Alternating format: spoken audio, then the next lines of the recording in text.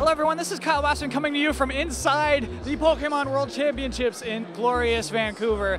Those screens behind me are where they're streaming and broadcasting the matches, the final matches today even. My question today is, how much do Pokemon matter? In terms of this level of tournament, like how much is a Pokemon a creature and how much is it just numbers and statistics and a moveset? I'm honestly not sure, so let's try to find out.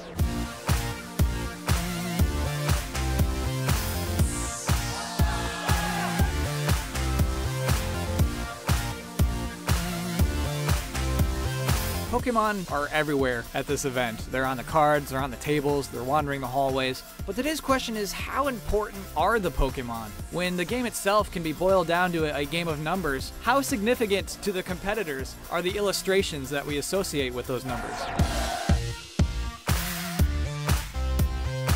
I want to speak to how the Pokemon are more than a moveset and more than some statistics. How important do you think the actual creatures are to like making this whole thing work?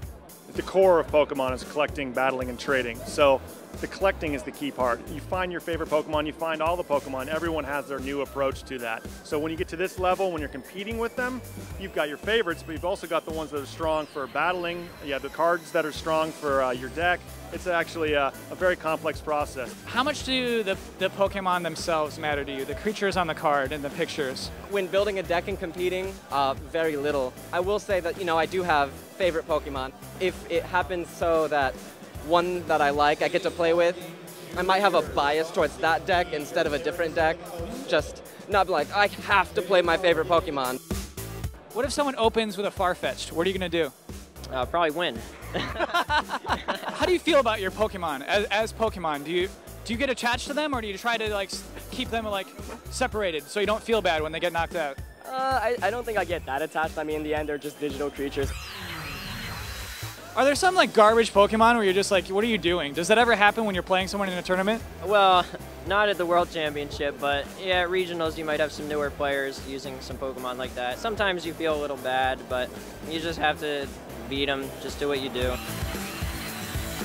However, I eventually found that selections are made on a purely strategic basis, but also that each of the competitors does have a certain affection for the franchise. Nobody plays Pokemon if you don't like Pokemon.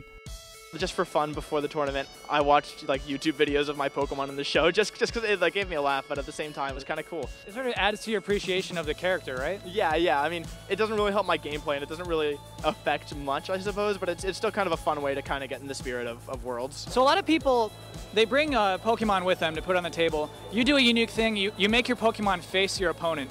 Is there a reason for that? But I kind of just, like them facing towards them as if I were, and, I think it's just kind of intimidating sometimes to see a bunch of plushes just lined up there and they go, wow.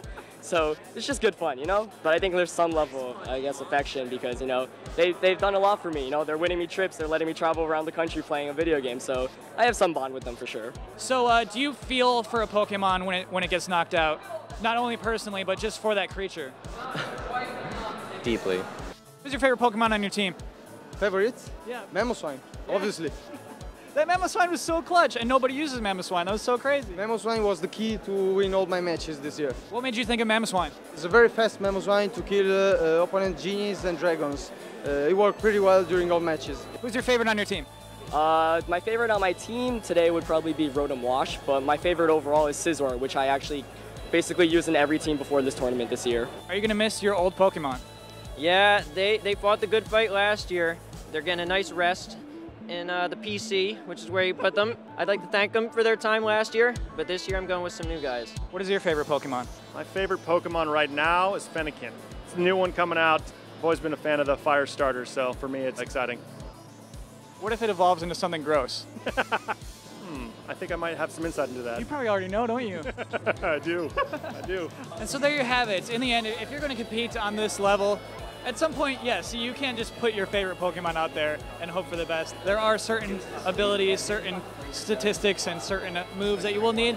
However, at the same time, not a lot of franchises can just exist on the shoulders of numbers. The creatures themselves are important in some mysterious way, in some uncapturable way, in some way very unique to this one singular franchise. So that concludes part 2.